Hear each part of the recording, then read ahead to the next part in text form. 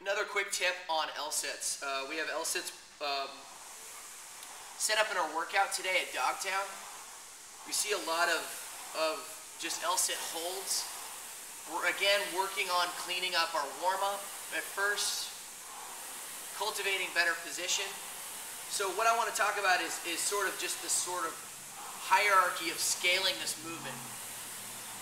We've already established that we like to work out of our shoulder girdle, so that sort of depends upon what size you are with your shoulders, okay? So I'm going to measure it with my cubit there. I'm going to make sure the hands are right in the center of the parallettes, okay?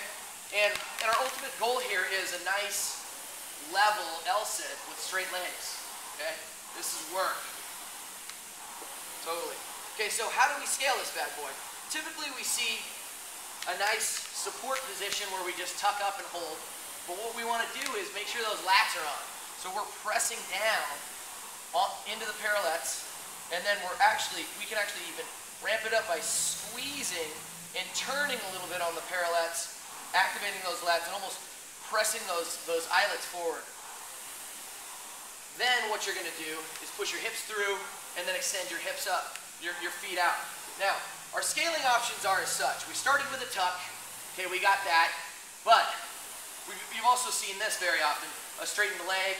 I like those, but the next best thing to an L-sit with straight legs is as straight as you can. Now, we see people with tight hammies.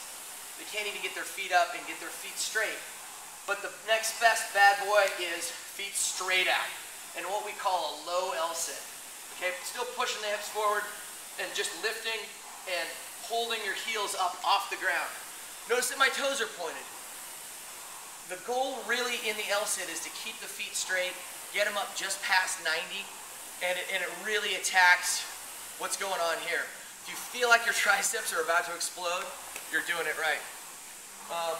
That's all I got. So we're doing tuck, we're doing an open tuck, and then we're doing a low L. Those are your options before you get up to an L-sit. Cool. That's all I got.